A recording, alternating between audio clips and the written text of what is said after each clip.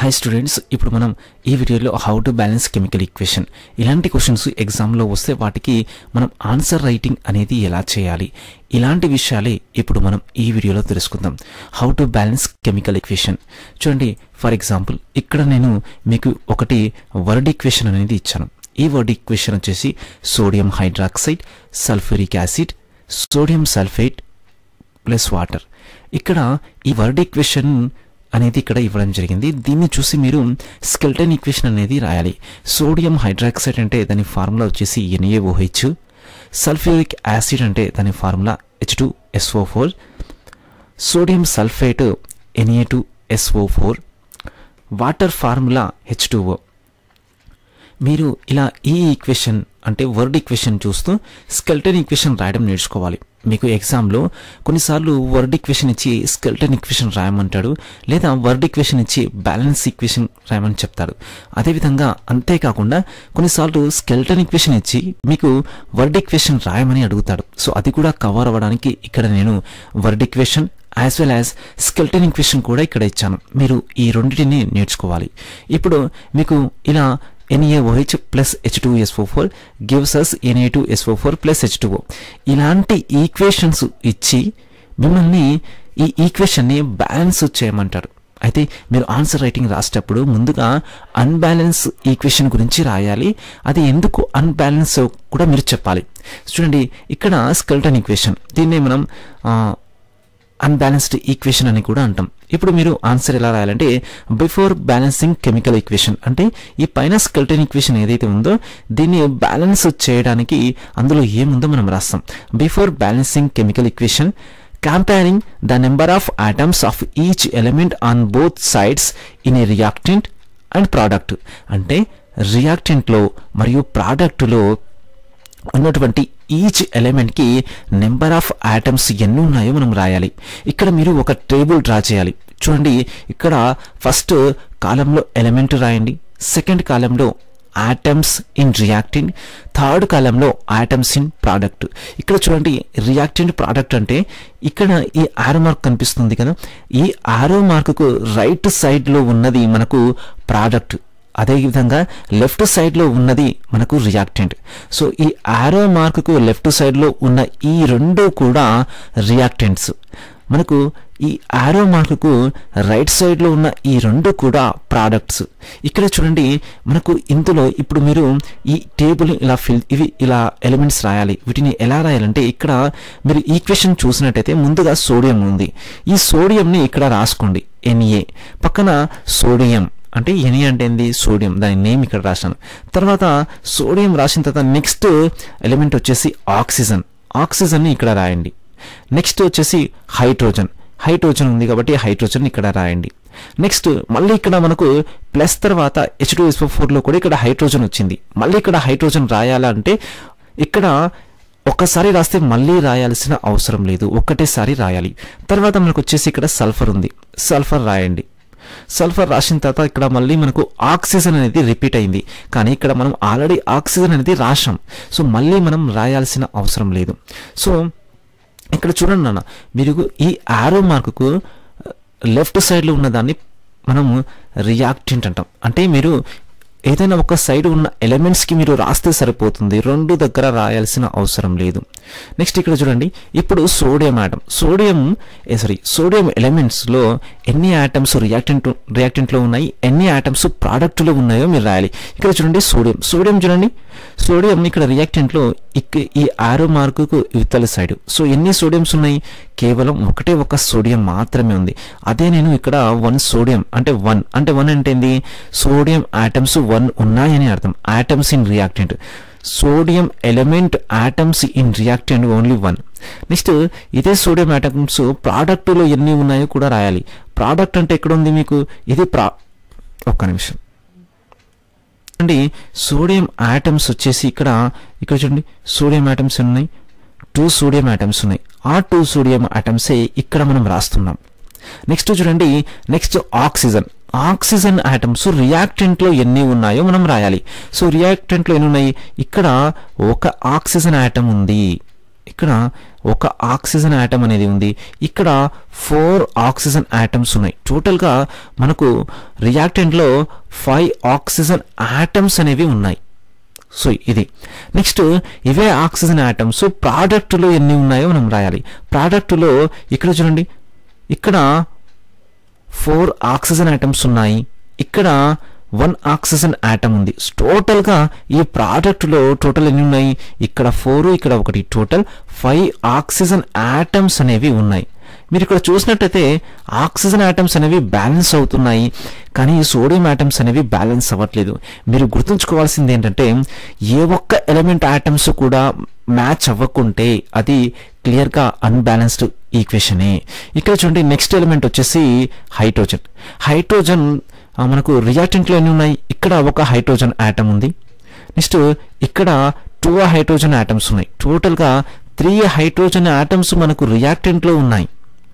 Next ఇందులో hydrogen atoms ప్రోడక్ట్లో ఎన్ని ఉన్నాయో చూడండి, ఇక్కడ 2 హైడ్రోజన్ ఆటమ్స్ ఉన్నాయి, కానీ ఇక్కడ ఏమీ లేవు. అంటే టోటల్గా ప్రోడక్ట్లో మనకు హైడ్రోజన్ ఆటమ్స్ 2 ఉన్నాయి. నెక్స్ట్ వచ్చేసి నెక్స్ట్ ఎలిమెంట్ వచ్చేసి సల్ఫర్. సల్ఫర్ ప్రోడక్ట్లో ఎన్ని ఉన్నాయి, సల్ఫర్ ఆటమ్స్ ప్రోడక్ట్లో వచ్చేసి టోటల్గా ఇక్కడ 1 ఉంది, ఇక్కడ కూడా 1 మాత్రమే ఉంది. So sulphur atoms in reactant and product 1 atom. So ఇది అన్బ్యాలెన్స్ ఈక్వేషన్లో ఉన్నటువంటి ఈచ్ ఎలిమెంట్ యొక్క ఆటమ్స్ రియాక్టెంట్లో ప్రోడక్ట్లో. ఇప్పుడు ఈ ఈక్వేషన్ చూస్తే మనకి ఏమర్థమవుతుంది, ఇక్కడ మీరు క్లియర్గా చూసినట్టయితే sodium atoms next hydrogen atoms ఇవి రెండు కూడా బ్యాలెన్స్ అవ్వట్లేదు. అంటే రియాక్టెంట్లో ఒక రకమైన ఆటమ్స్ ఉన్నాయి, అంటే 1 ఆటమ్ ఉంది, ప్రోడక్ట్లో 2 ఆటమ్స్ ఉన్నాయి. హైడ్రోజన్కి రియాక్టెంట్లో 3 ఆటమ్స్ ఉన్నాయి, హైడ్రోజన్కి రియాక్టెంట్లో 3 ఆటమ్స్ ఉన్నాయి, ప్రోడక్ట్లో 2 ఆటమ్స్ ఉన్నాయి. ఆక్సిజన్కు సల్ఫర్కు మ్యాచ్ అవుతున్నాయి, కానీ సోడియంకు హైడ్రోజన్కు మ్యాచ్ అవ్వట్లేదు. అంటే ఇలా ఏ ఒక్క ఎలిమెంట్కైనా సరే number of atoms in reactant ప్రోడక్ట్లో అవి మ్యాచ్ అవ్వలేదు అనుకోండి, మీరు క్లియర్గా చెప్పేయచ్చు అది అన్బ్యాలెన్స్డ్ ఈక్వేషన్. సో ఈ టేబుల్ వల్ల మీకు ఏం తెలుస్తుంది, ఇక్కడ సోడియం ఆటమ్స్ హైడ్రోజన్ ఆటమ్స్ బ్యాలెన్స్గా లేవు. సో ఇది క్లియర్గా మీరు ఏం చెప్పాలంటే ఎప్పుడైతే ఈచ్ ఎలిమెంట్ యొక్క ఆటమ్స్ ఇన్ రియాక్టెంట్ ప్రోడక్ట్లో మ్యాచ్ అవ్వట్లేదు, అప్పుడు దాన్ని మనం అన్బ్యాలెన్స్డ్ ఈక్వేషన్ అంటాం. నెక్స్ట్ చూడండి, ఇక్కడ ఆ టేబుల్ని చూసి మీరు ఇక్కడ ఈ ఆన్సర్స్ రాయాల్సి ఉంటుంది. అక్కడ మీకు దేనికి మ్యాచ్ అవ్వట్లేదు, హైడ్రోజన్కు మ్యాచ్ అవ్వట్లేదు, నెక్స్ట్ సోడియంకు మ్యాచ్ అవ్వట్లేదు. ఈ 2 ఎలిమెంట్స్కి నెంబర్ ఆఫ్ ఆటమ్స్ మ్యాచ్ అవ్వట్లేదు, ఆక్సిజన్కు సల్ఫర్కు మ్యాచ్ అవుతున్నాయి. సో చూడండి ఆ టేబుల్ని చూసి మీరు ఆన్సర్ రావాలి. ఆ టేబుల్ని చూసి ఇప్పుడు మీరు ఆన్సర్ రాయడం నేర్చుకోండి. Sodium atoms in reactant only 1 but in product 2. So రియాక్టెంట్లో 1 atom ఉన్నాయి సోడియం, ప్రోడక్ట్లో 2 ఆటమ్స్ ఉన్నాయి. So it is not balanced. Next oxygen atoms in reactant 5 but in product also 5. So ఇక్కడ ఆక్సిజన్ ఆటమ్స్ రియాక్టెంట్లో ప్రోడక్ట్లో 2 దగ్గర ఈక్వల్గా ఉన్నాయి కాబట్టి దీన్ని మనం బ్యాలెన్స్ అని చెప్పొచ్చు. ఆక్సిజన్ ఎలిమెంట్ యొక్క ఆటమ్స్ ఏవైతే ఉన్నాయో అవి బ్యాలెన్స్గా ఉన్నాయి. నెక్స్ట్ హైడ్రోజన్ చూడండి, hydrogen atoms in reactant 3 and in product only 2. అంటే ఇక్కడ ఇది కూడా బ్యాలెన్స్ అవ్వట్లేదు. Next sulphur atoms in reactant 1 and product also 1. So it is clearly balanced. So ఇక్కడ బ్యాలెన్స్ ఎవరికి లేవు, సోడియంకు ప్లస్ హైడ్రోజన్కు. దీన్నే మనం ఇక్కడ రాయాలి. Next law of conservation of mass, ఇలా సైడెటింగ్ రాయాలి. Law of conservation of mass అని రాసి according to law of conservation of mass no atom should miss in a chemical equation. అంటే దీని మీనింగ్ ఏంటంటే రియాక్టెంట్లో ఎన్ని అయితే ఆటమ్స్ ఉంటాయో అన్ని ఆటమ్స్ ఖచ్చితంగా ప్రోడక్ట్లో కూడా ఉండాలి, అది కూడా ఈచ్ ఎలిమెంట్కి. ఫర్ ఎగ్జాంపుల్ మనకు సోడియం ఆటమ్ రియాక్టెంట్లో 1 ఉందనుకో, ప్రోడక్ట్లో కూడా 1 ఉండాలి, 2 ఉండకూడదు. అది ఒకవేళ ప్రోడక్ట్లో 2 ఉన్నాయనుకో, రియాక్టెంట్లో కూడా 2 ఉండాలి. అంటే రియాక్టెంట్లో ప్రోడక్ట్లో ఈచ్ ఎలిమెంట్ యొక్క ఆటమ్స్ అనేవి ఈక్వల్గా ఉండాలి. అప్పుడే అది లా ఆఫ్ కన్జర్వేషన్ ఆఫ్ మాస్ని ఒక లాని అది ఒబే చేస్తున్నట్టు. అలా ఒబే చేయకుంటే అది క్లియర్గా అది వైలేట్ అవుతుంది. ఎప్పుడైతే వైలేషన్ జరుగుతుందో అది దాన్ని మనం అన్బ్యాలెన్స్డ్ ఈక్వేషన్ అంటాం. ఇక్కడ చూడండి ఒక లైన్ రాసిన టేబుల్ని చూసుకుంటూ రాసినాం. మనము టేబుల్లో చూసినప్పుడు sodium element atoms hydrogen element atoms balance అవ్వట్లేదు. సో అదే లైన్ ఇక్కడ రాశాను sodium element atoms and hydrogen element atoms are not equal in reactant and product so that the above chemical equation is not balanced. It's need to be balanced. అంటే దీనివల్ల ఈ table వల్ల మనకి ఏమర్థమైంది, sodium యొక్క atoms కానీ hydrogen యొక్క atoms కానీ బ్యాలెన్స్ అవ్వట్లేదు. దాని వల్లనే దీన్ని మనం అన్బ్యాలెన్స్డ్ ఈక్వేషన్ అన్నాం. దీన్ని మనం ఖచ్చితంగా బ్యాలెన్స్ చెయ్యాలి అని కూడా మనం ఇక్కడ చూస్తున్నాం అన్నమాట. స్లైడ్ చూడండి. ఇప్పుడు మనం ఈక్వేషన్ని బ్యాలెన్స్ చేశాము. ఈక్వేషన్ని బ్యాలెన్స్ చేసిన తర్వాత ఎలా ఉంటుంది? So after balancing chemical equation ఇక్కడ ఎలా బ్యాలెన్స్ చేశాను? సింపుల్గా అక్కడ మనకి NaOH plus H2SO4 gives Na2SO4 plus H2O. ఇప్పుడు నేను బ్యాలెన్స్ చేయడానికి ఏం చేశాను, ఇక్కడ వచ్చేసి 2 యాడ్ చేశాను, ఇక్కడ 2 యాడ్ చేశాను, ప్లస్ ఇక్కడ 2 యాడ్ చేశాను. దీంతో ఈ ఈక్వేషన్ అనేది బ్యాలెన్స్ అయ్యింది. చూడండి ఈ ఈక్వేషన్ని మనం బ్యాలెన్స్ ఈక్వేషన్ అంటాం. అంటే బ్యాలెన్స్ ఈక్వేషన్ ఎలా అయింది, నిజంగా అది బ్యాలెన్స్ ఈక్వేషనా కాదా, మనకు దాన్ని మనం ప్రూవ్ చేయాలి. ఎలా ప్రూవ్ చేయాలంటే చూడండి, ఫస్ట్ మీరు ఈ లైన్ రాయండి. Comparing the number of atoms of each element on the both sides in reactant and product. రియాక్టెంట్లో ప్రోడక్ట్లో ఉన్నటువంటి ఈచ్ ఎలిమెంట్కి నెంబర్ ఆఫ్ ఆటమ్స్ మళ్ళీ మనం కంపేర్ చేస్తున్నాం. ఇంతకుముందు ఏదైతే మనం టేబుల్లో ట్రై చేసామో సేమ్ అదే ఇక్కడ రాయాలి మళ్ళీ. కాకపోతే అదేమో స్కెల్టన్ ఈక్వేషన్కు రాసాము, ఇక్కడనేమో మనం బ్యాలెన్స్ ఈక్వేషన్కు రాస్తున్నాం. ఇక్కడ చూడండి సోడియం, ఫస్ట్ ఇక్కడ సోడియం ఆటమ్ ఉంది, సోడియం ఎలిమెంట్ ఉంది కాబట్టి ఇక్కడ సోడియం ఎలిమెంట్ రాస్తాను. Next oxygen, next hydrogen, next sulphur, ఇంత ముందులాగే. ఇప్పుడు ఈ సోడియం ఎలిమెంట్ ఆటమ్స్ రియాక్టెంట్లో ప్రోడక్ట్లో ఎన్ని ఉన్నాయో మనం చెక్ చేయాలి. ఇక్కడ చూడండి రియాక్టెంట్లో ఇక్కడ 2 ఉంది అనుకోండి, ఈ 2 అనేది ఈ అన్నిటికీ మల్టిప్లై అవుతుంది. సో సోడియంకు, ఆక్సిజన్కు, హైడ్రోజన్కు, అది కూడా ఇంతవరకు. ఈ ప్లస్ తర్వాత రాదు, ఈ దీని ప్లస్ యువతలకి అనమాట. అంటే ఇక్కడ 2 సోడియంస్ ఉన్నట్టు, 2 ఆక్సిజన్స్ ఉన్నట్టు, 2 హైడ్రోజన్స్ కూడా ఉన్నట్టు. ఇక్కడ చూడండి రియాక్టెంట్లో రియాక్టెంట్లో సోడియంస్ ఎన్ని ఉన్నాయి, రియాక్టెంట్లో సోడియంస్ 2 ఆటమ్స్ ఉన్నాయి. సో ఎలా అంటే ఇలా, సో ఈ 2 అనేది సోడియంకు, ఆక్సిజన్కు, హైడ్రోజన్కు ఉంటుంది. సో ఇక్కడ 2 సోడియం ఆటమ్స్ ఉన్నాయి. ఇప్పుడు మనం ప్రోడక్ట్లో చూద్దాం. చూడండి ఇక్కడ ఇలా కింద ఇచ్చారు అనుకో, ఇలా ఇక్కడ మనం 2 అని రాసాం అనుకో, దీనికి బ్యాక్ సైడ్ అంటే ఇలా ఇటు సైడ్ ఉన్నటువంటి ఈ ఎలిమెంట్ ఏదైతే ఉందో దాని నెంబర్ అనమాట. దీనికి ఫార్వర్డ్ ని తీసుకోకూడదు, బ్యాక్వర్డ్. సో ఇక్కడ సోడియం ఉంది కదా, ఈ సోడియంకు ఇక్కడ సోడియం ఉంది, ఈ సోడియం ఎన్ని ఆటమ్స్ ఉన్నాయంటే ఈ 2 అనేది ఈ సోడియంది అనమాట. ఇక్కడ సోడియం ఆటమ్స్ ఎన్ని ఉన్నాయి చూడండి, ఇక్కడ నుంచి ఇది మొత్తం కూడా సోడియం. సో సోడియం ఆటమ్స్ ఎన్ని ఉన్నాయి, 2 ఉన్నాయి. అంటే ఇక్కడ సోడియం ఆటమ్స్ అనేవి క్లియర్గా బ్యాలెన్స్ అవుతున్నాయి. నెక్స్ట్ ఆక్సిజన్ చూడండి, ఇక్కడ ఆక్సిజన్ ఉంది. సో ఈ 2 అనేది సోడియంకు మల్టిప్లై అవుతుంది, ఆక్సిజన్కు కూడా మల్టిప్లై అవుతుంది. సో ఇది ఇక్కడ ఆక్సిజన్ కూడా ఎన్ని ఆటమ్స్ ఉన్నట్టు, 2 ఆక్సిజన్ ఆటమ్స్ ఉన్నట్టు. నెక్స్ట్ ఇక్కడ చూడండి ఆక్సిజన్, ఇక్కడ కూడా 4 ఆక్సిజన్ ఆటమ్స్ ఉన్నాయి. సో టోటల్ 2 + 4 టోటల్గా 6 ఆక్సిజన్ ఆటమ్స్ అనేవి ఇక్కడ ఉన్నాయి. నెక్స్ట్ మీరు చూడండి ప్రోడక్ట్లో ఎన్ని ఆక్సిజన్ ఆటమ్స్ ఉన్నాయో చూద్దాం. ఇక్కడ చూసినట్టయితే Na2SO4లో ఇక్కడ O4 అంటే ఇక్కడ 4 ఆక్సిజన్ ఆటమ్స్ ఉన్నాయి. ఈ 2 అనేది దీనికి కూడా మల్టిప్లై అవుతుంది. అప్పుడు ఇక్కడ ఆక్సిజన్ ఆటమ్స్ టోటల్గా 2 ఉన్నట్టు. సో 4 + 2 టోటల్గా 6 ఆక్సిజన్ ఆటమ్స్ అనేవి ఉన్నాయి. ఇక్కడ 6 ఆక్సిజన్ ఆటమ్స్ అనేవి కూడా బ్యాలెన్స్ అయినాయి. నెక్స్ట్ చూడండి ఇక్కడ హైడ్రోజన్, ఇక్కడ రియాక్టెంట్లో మొత్తం ఎన్ని హైడ్రోజన్ ఆటమ్స్ ఉన్నాయో చూడండి. ఇక్కడ హైడ్రోజన్ ఆటమ్ అనేది ఉంది. సో ఇక్కడ ఈ 2 అనేది సోడియంకు, ఆక్సిజన్కు, హైడ్రోజన్కు మల్టిప్లై అవుతుందని ముందే చెప్పాను. అంటే ఇక్కడ హైడ్రోజన్ ఆటమ్స్ కూడా 2 ఉన్నట్టు. సో ఇక్కడ 2 హైడ్రోజన్ ఆటమ్స్, ఇక్కడ చూడండి ఇది హైడ్రోజన్ అన్నమాట.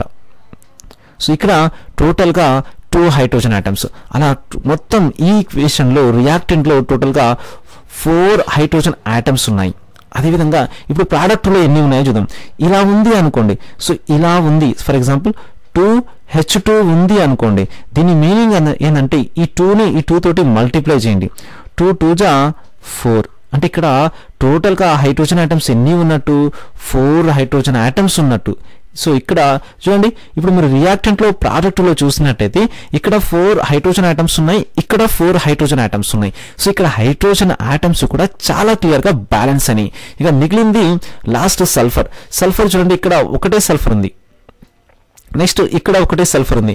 సో ఇక్కడ సల్ఫర్ ఆటమ్స్ కూడా క్లియర్ గా బ్యాలెన్స్ అయినాయి. సో 1 సల్ఫర్ ఆటమ్స్ ఉన్నాయి. ఇప్పుడు మీరు చూసినట్టయితే ఏ ఎలిమెంట్ ని తీసుకున్నా రియాక్టెంట్ లో ప్రోడక్ట్ లో సేమ్ నెంబర్ ఆఫ్ ఆటమ్స్ ఉన్నాయి. ఫర్ ఎగ్జాంపుల్ సోడియం తీసుకుంటే ఇక్కడ number of atoms in reactant 2 ఉన్నాయి, ప్రోడక్ట్ లో కూడా 2 ఉన్నాయి. ఆక్సిజన్ రియాక్టెంట్ లో 6, ప్రోడక్ట్ లో 6, హైడ్రోజన్ 4, సల్ఫర్ 1. అంటే ఇలా ఈచ్ ఎలిమెంట్ యొక్క ఆటమ్స్ రియాక్టెంట్ లో ప్రోడక్ట్ లో సేమ్ అంటే ఈక్వల్ గా ఉంటే ఆ ఈక్వేషన్ ని మనం వెల్ బ్యాలెన్స్డ్ కెమికల్ ఈక్వేషన్ అంటాం. దాన్ని సింపుల్ గా బ్యాలెన్స్డ్ కెమికల్ ఈక్వేషన్ అంటాం. ఇలా మీరు ఎగ్జామ్ లో ఆన్సర్ రాస్తే చాలా మంచి మార్క్స్ మీకు వస్తాయి. నెక్స్ట్ చూడండి, నెక్స్ట్ స్లైడ్ లో ఇప్పుడు చూడండి, దీన్ని ఆ టేబుల్లో ఉన్నటువంటి ఇన్ఫర్మేషన్ ని మనం ఇక్కడ రాసాం. Sodium atoms in reactant to ఇది రియాక్టెంట్ రాశాను, ఇది రియాక్టెంట్ కాదు నాన్న, ఇక్కడ ప్రోడక్ట్, దీని ఇక్కడ మీరు ప్రోడక్ట్ అని రాసుకోండి. సో ఇప్పుడు ఆ టేబుల్ చూసి రాయండి. Sodium atoms in reactant 2 in product 2, hence it is balanced. Next oxygen atoms in reactant 6 in product 6, it's balanced. Hydrogen atoms in reactant 4 and in product 4, it's well balanced. Next sulfur atoms in reactant 1 and in product 1, so it is also clearly balanced. Next law of conservation of mass ani side heading రాయండి. అలా రాసిన తర్వాత according to the law of conservation of mass, no atom should miss in a chemical equation. So in the above balanced chemical equation, the atoms of all elements are balanced. అంటే in the పైన ఇచ్చినటువంటి balanced chemical equation లో అన్ని atoms, each element యొక్క అన్ని atoms clear గా balance అయినాయి. So above balanced equation obese law of conservation of mass. అంటే ఇక్కడ ఒక్క ఆటమ్ కూడా మిస్ కాలేదు కాబట్టి ఇది ఏం చేస్తుంది, లా ఆఫ్ కన్జర్వేషన్ మాస్ అనే లాని ఇది ఒబే చేస్తుంది, అంటే ఫాలో అవుతుంది. అందుకే సో ఎప్పుడైతే law of conservation of mass అనే లాని ఈ ఈక్వేషన్ అనేది ఫాలో అవుతుందో అప్పుడు ఆ ఈక్వేషన్ ని మనం వెల్ బ్యాలెన్స్డ్ కెమికల్ ఈక్వేషన్ అంటాం, లేదా బ్యాలెన్స్డ్ కెమికల్ ఈక్వేషన్ అంటాం. ఇలా మీరు ఆన్సర్ రాసినట్టయితే మీకు ఎగ్జామ్లో చాలా క్లియర్గా మంచి మార్క్స్ అనేవి వస్తాయి. దీన్నే మీరు జాగ్రత్తగా వినండి. సో మీరు ఇలా రాసినప్పుడే మీకు మంచి మార్క్స్ వస్తాయి. ఇలా ఏ ఈక్వేషన్ వచ్చినా కానీ మీరు జస్ట్ అక్కడ ఎలిమెంట్ నేము, ఒక నెంబర్ ఆఫ్ ఆటమ్స్ ఎన్ని ఉంటే అని రాస్తే ఈజీగా మీకు ఫుల్ మార్క్స్ అనేవి వస్తాయి. సో ఇలా మీరు ఈచ్ ఎలిమెంట్కి రాయడం నేర్చుకోండి. ప్రతి ఎలిమెంట్ కు మిస్ కాకుండా ఇక్కడ టేబుల్లో మీరు రాయాల్సి ఉంటుంది. ఇక్కడ equation NaOH plus H2SO4 gives us Na2SO4 plus H2O. So ఇక్కడ ఈ ఈక్వేషన్ ఇచ్చారు. నెక్స్ట్ టైం మీరు ఏం చేయండి, డిఫరెంట్ కైండ్ ఆఫ్ ఈక్వేషన్స్ తీసుకొని వాటిని ఇలా ఆన్సర్గా రాయడం నేర్చుకోండి. ఇక్కడ మీకు ఎప్పుడైతే మీరు బాగా ప్రాక్టీస్ చేస్తారో అప్పుడే మీరు ఎగ్జామ్లో చాలా బాగా రాయగలరు. అప్పుడు మాత్రం మీకు మంచి మార్క్స్ వస్తాయి, లేకుంటే కొద్దిగా కష్టమైన పని. ఎందుకంటే మీరు ప్రాక్టీస్ చేయాలి. చాలా మంది చదివినప్పుడు ఈజీ అనిపిస్తుంది, కానీ మనం పెన్ను పేపర్ పట్టి రాసినప్పుడు రిజల్ట్ వేరే రకంగా వస్తుంది. కొద్దిగా మీరు పెన్ను పేపర్ తీసుకొని అట్లీస్ట్ ఒక 10 ఈక్వేషన్స్ కైనా మీరు ఇలా రాయడం అనేది ప్రాక్టీస్ చేయండి. సో ఇలాంటి ఇంట్రెస్టింగ్ వీడియోస్ కోసం ఛానల్ అయితే సబ్స్క్రైబ్ చేసుకోండి. మంచి సబ్జెక్ట్కు సంబంధించిన వీడియోస్ మన ఛానల్లో అప్లోడ్ అవుతూ ఉంటాయి. Thanks for watching.